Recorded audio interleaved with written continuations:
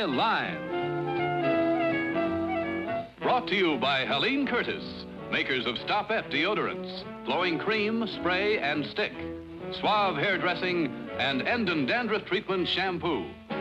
Now let's all play What's My Line?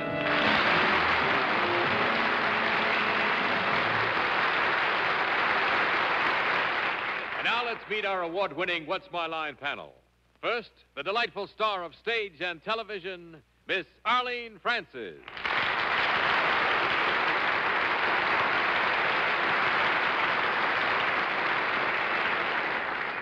First, I want to say hello to all those wonderful people I left behind in Silver Springs yesterday. And then I want to introduce a man who gives a beautiful performance co-starring with Lena Horne in Jamaica and also distinguishes himself as a fine actor in the picture Sayonara, Mr. Ricardo Montalban.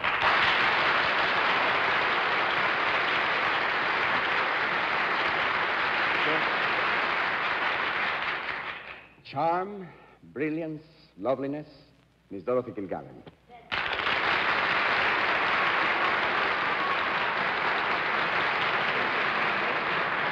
We've had many requests for a recording of Pat Boone singing the Columbia song Roar, Lion, Roar with our next panelist.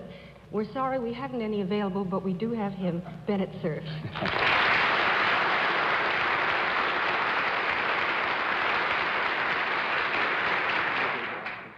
Speaking on behalf of all of us here, I want to congratulate the Hollywood panel that did this show so adroitly last Sunday night. They were awfully smooth. And of course, they had the advantage of our own panel moderator, who is about to step out here now, John Charles Daly.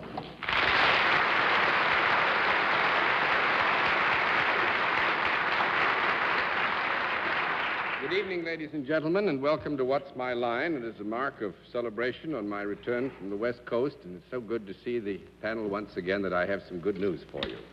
You don't have to put on blindfolds for the first one. We will have some occupations which we trust will give you some trouble. We'll also have a famous mystery guest before the panel a little bit later in the show, and we'll meet our first challenger in just 1 minute. Panel on guard. We will now meet our first contestant. Will you come in and sign in, please? Sign in right there, would you? Mike?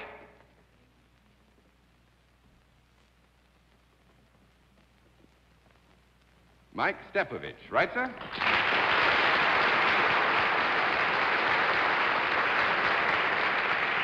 Very firm and authoritative handwriting, Mr. Stepovich. Where are you from? Juneau, Alaska. Juneau, Alaska. Well, that's fine. We haven't had anybody from Alaska since I don't know when. Mr. Stepovich, the panel. Mr. Stepovich, will you join me over here, please? Tell me, sir, are you familiar with the way we keep score? No, I'm not. Well, every time you can give the panel... Remember, he's from Alaska now, please. No inferences to be drawn or implications to be had. Every time you give the panel a perfectly good, solid no answer, we flip a card. 10 flips, and you have won the game. Okay? All right, now let's let everybody in the theater except the panel and our friends looking in at home know exactly what your line is. All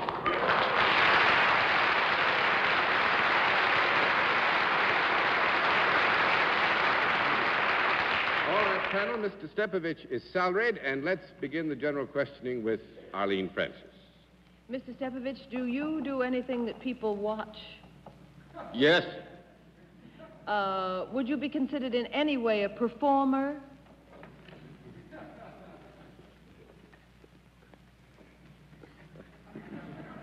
No. 1 down and 9 to go, Mr. Montalban. Do you work for a profit-making organization? No. 2 down and 8 to go, Miss Kilgallen. Would you say that your work was something other than a desk job?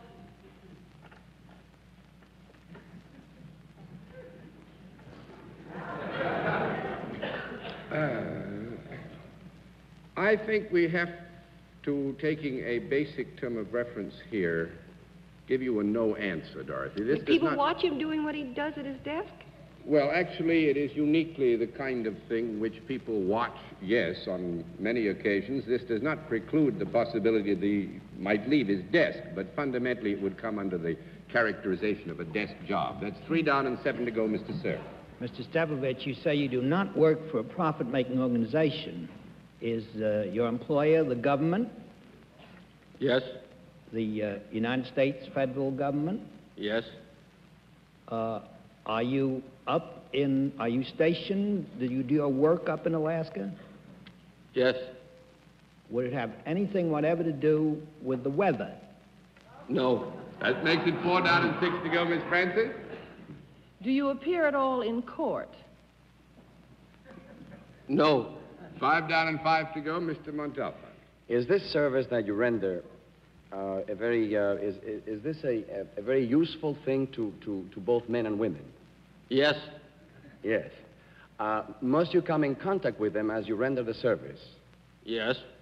I would, with your permission, Mike, if I may call you Mike, say that on occasion this contact, come in contact, and here I suppose you mean not absolute physical contact, this contact would be reasonable and proper, but it is not absolutely necessary for all of the functions which are performed by me. I understand, sir.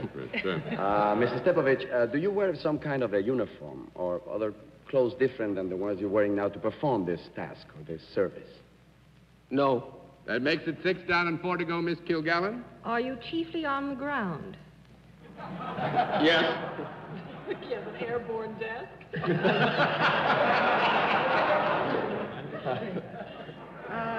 Do you use pencil and paper ever in your work? Yes. Do you have a certain amount of authority?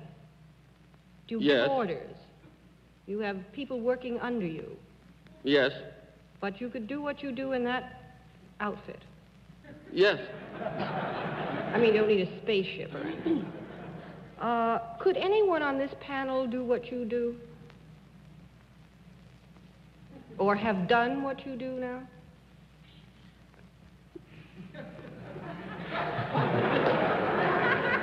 Well, I am going to rule no on the basis that nobody on the panel, insofar as I know, is properly or sufficiently trained to perform the functions. Thank you, John. That's very revealing. That makes it 7 down and 3 to go, Mr. Sir. Mr. Stepovich, Alaska has been fighting for statehood now for a long, long time. Are you in any way connected with Alaska's fight for statehood? Yes. You are. Yes. They have appointed a couple of senators, make-believe senators, that they're sending down here as though they were members of the... No, this is true.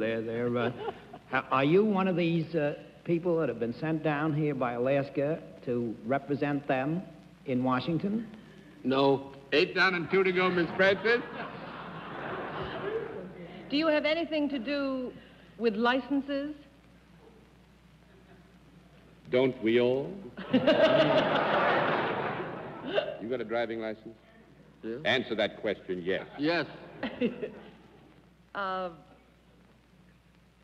We haven't asked you if you work for the government of Alaska. They do have a government in Alaska. Yes. Would you say that you are a government employee?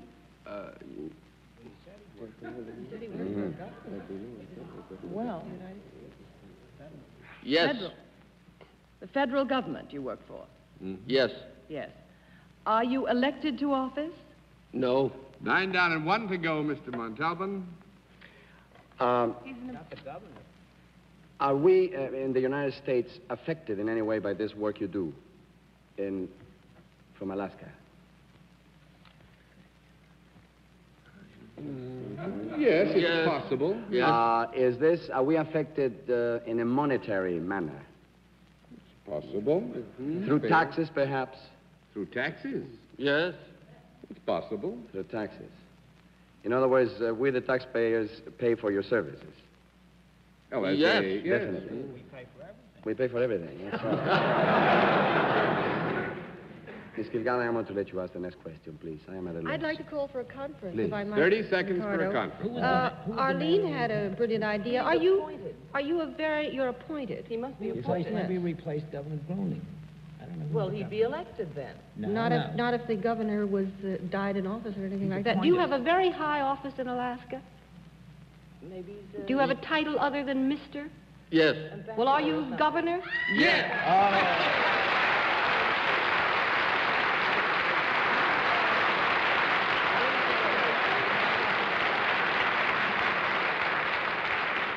I want to congratulate the audience, because I heard Bennett say, he could be the governor, and there wasn't a whisper of sound, and Arlene got it, too. I couldn't remember who was there now. I'm sorry, Governor.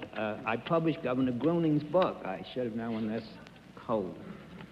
Now, you see, you've got a publisher. Isn't that wonderful, Governor?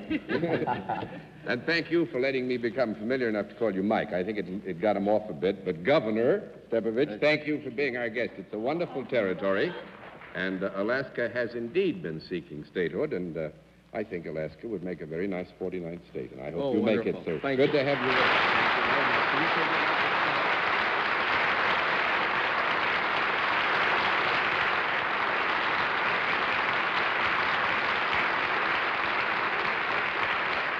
Very good, panel. That was a tough one, and you made it just under the wire. Now let's see what you can do with the second challenger. Will you come in and sign in, please?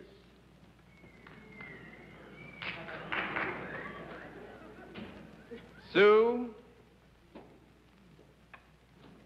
Kraft, right?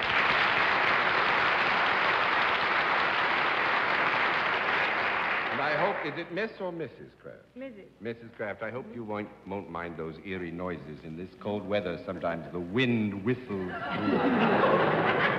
Where are you from, Mrs. Kraft? New Hope, Pennsylvania. New Hope, Pennsylvania. Yes. Mrs. Kraft, the panel. Panel, Mrs. Kraft, will you join me here, please? Tell me, are you familiar with the way we keep score? Yes. Fine, then let's let everybody at home and those who have braved the cold to join us here tonight know exactly what your line is. All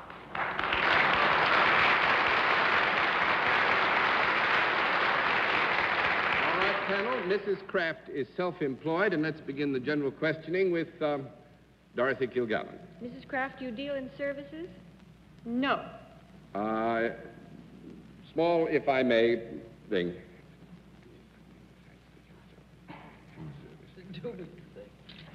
We would, if Mrs. Kraft is willing, agree that there is an element of service involved, yes. That's very puzzling. Do you deal with both men and women? Yes.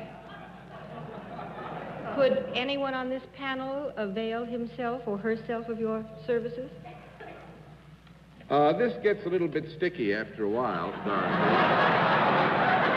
Actually, anyone on the panel could be an end beneficiary of the service Well, that's all we as ask. the service is applied, yes.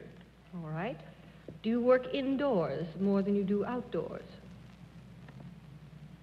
Yes and no. There you are. Sounds like rather an uncertain profession, doesn't it? Do you move about in your work rather than being chained to a desk? Yes. Do people watch you do what you do? No. That's 1 down and 9 to go, Mr. Sir. Mrs. Kraft, New Hope is at the very door to Bucks County, full of playwrights, antique shops, livestock. Is there anything connected, is your work connected with anything beside human beings? Yes. Are the things that you work with alive? Yes. Are they animals? Yes. Yes, now... Now, we're back on the whale. Now, the whale is a mammal, but there are no whales in New Hope. No, Ben, I want to be fair, and I'm sure Mrs. Kraft won't mind. I'm assuming that the question is asked in the basic reference, animal, vegetable, mineral, and we give you an affirmative reply. It's animal in that sense. The animals are alive. Are they animals invisible to the naked eye? No. What do you have in mind, Bennett? 2 down and 8 to go, Miss Francis. Are there many different kinds of animals? No. 3 down and Just 7 to one. go, Mr. Montalva. Are these domesticated animals that you deal with? No. No. 4 down and 6 to go, Miss Kilgallen. Are they animal life without legs? No. 5 down and 5 to go, Mr. Sir. Are these animals possibly animals that can, are they birds? Birds? Voids. Boys? No. 6 down and 4 to go, Miss Francis. Are they animals that we sometimes try to get rid of? Yes. They're animals you wouldn't want to have around the house. Yes. Under certain circumstances, yes. You mean you'd like to have them around the house? Well, no, it's just... nothing. No, I would say that the average household would not necessarily want to have these animals around. On the other hand... Are they animals that are sometimes exterminated? Yes. Yes. Yes. Yes. Are they... Do they have any fur? Fur? No. No I mean, fur. like mice have fur. Never saw a fur coat. 7 No, down I and think 3 to it's go, smaller. Mr. Montalvo. Yes. And can these animals actually become a pest? Become a pest? Yes.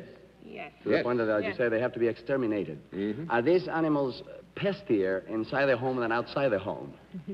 Pestier inside a home than outside a home? Yes, they are. These are animals that are visual, can be seen. We deducted this before.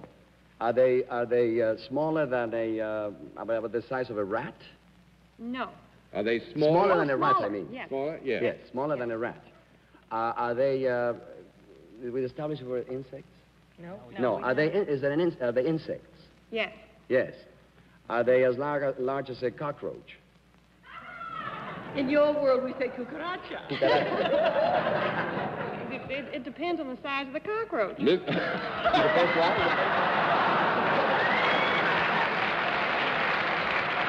They are cockroaches. Are they cockroaches? Are they cockroaches? That's 8 down and 2 to go, Miss Gilgallen.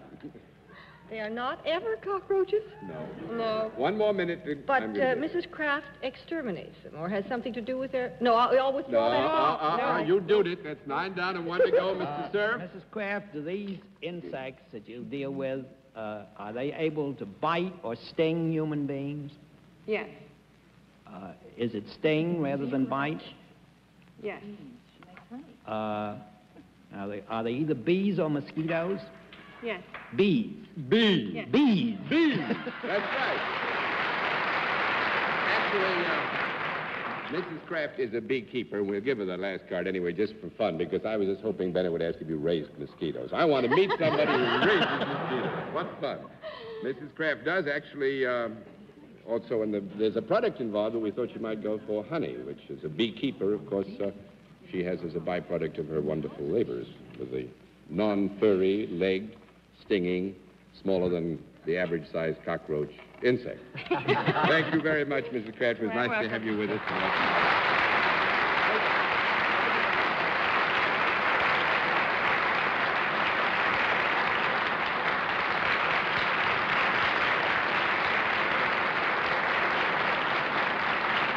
Tonight's mystery guest and just come to the special feature of our program, the appearance of our mystery celebrity, for which I do ask my friends on the panel to blindfold themselves. All blindfolds in place, panel? Yes, they are. Good. Will you come in, mystery challenger, and sign in, please?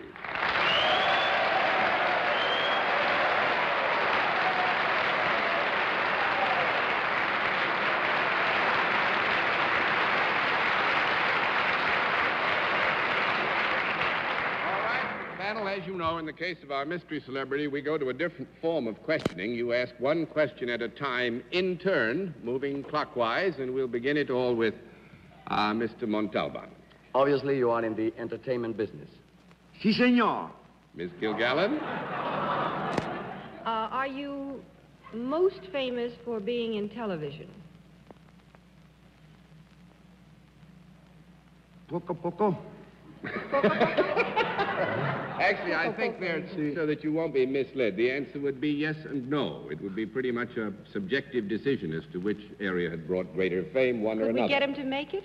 Beg your pardon? Could we get him to make the subjective decision? No, he shouldn't, I think, be called upon to make it. You can make it later on when you're unmasked. Mr. Sir. Man who evidently plays strip poco. Oh! Are you at present playing on Broadway or on the verge of coming to Broadway in a legitimate play? Si, senor. Miss Francis? Well, we don't know whether he is here or whether he's going to be here. That's correct. Are you at the present time appearing in a play on Broadway? No, senorita. 1 down and 9 to go, Mr. Montalban. That accent is wonderful. Have you ever been in a television series? Si, senor. Miss Gilgallen. Was it a situation comedy? No, senorita. 2 down and 8 to go, Mr. Service. Is this a play that is at present trying out either in Boston or Philadelphia? Si, senor. Miss Francis? Let's see, $17 this week. Oh, Captain, isn't it? Is it a straight play rather than a musical? Si, senorita. Mr. Montalban? I'm going to take a wild guess. James Whitmore. James Whitmore? Is that what you said? Yes. No. 3 down and 7 to go, Miss Gildella. Gosh. Dorothy? I just wanted to say that I have a Philadelphia spy known as my husband who says that the performance Mr. Bellamy gives in Sunrise at Campobello is simply thrilling, and it's going to be the toughest ticket in town when the play comes in. Wonderful. Here, here. I'd like to say- I'm dead. I think I'm going to pass. Out? I can't think of anyone. Just waste the question. Mr. Sir. Are you about to essay in New York the role of a former president of the United States? Oh. Si, senor. Mr. Ralph Bellamy? Ralph.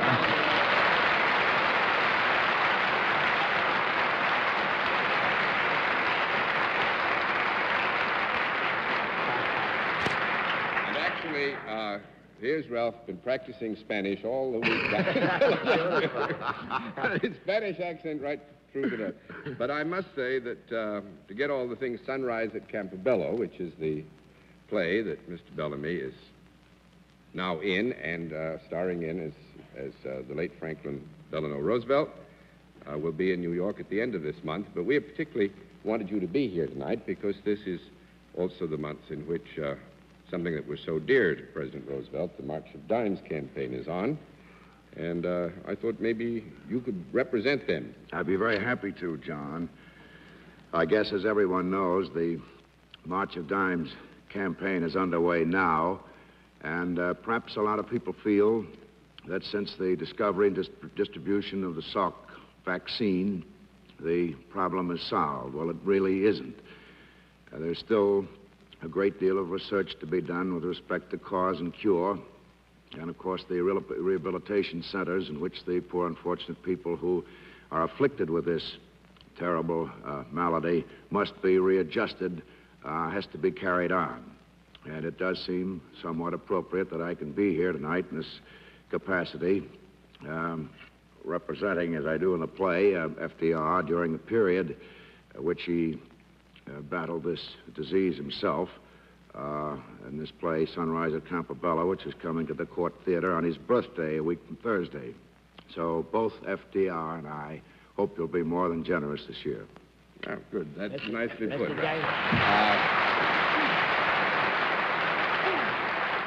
It goes without saying that all my colleagues on the panel and I also urge you to fully support the March of Dimes. There's a lot of work still to be done. I know about this. I've got it secondhand. I haven't been up that early in the morning, but I've heard about it. Dennis? I believe that authors never get enough credit, especially on television. And I think, Ralph, you ought to say who wrote Sunrise. I'd be very happy to say that Dory Sherry wrote this play, and it's a very moving and stirring play about Roosevelt during the years 1921 to 24, during which he was first afflicted and the early years of his struggle with it. Mr. Sherry has done a remarkably accurate and sensitive and stirring, moving job of it.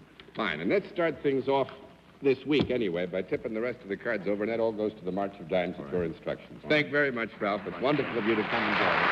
Thank you much.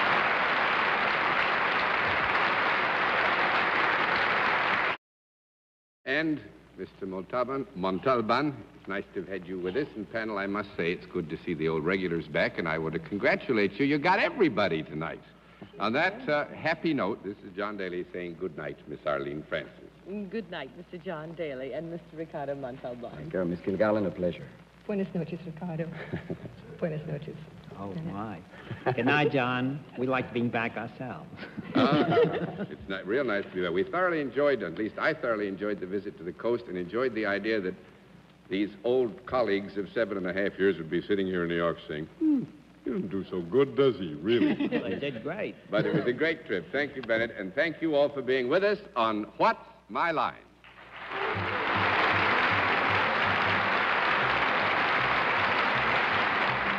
If you'd like to be a contestant, send a picture we can keep and your occupation to What's My Line, CBS Television, 485 Madison Avenue, New York 22, New York.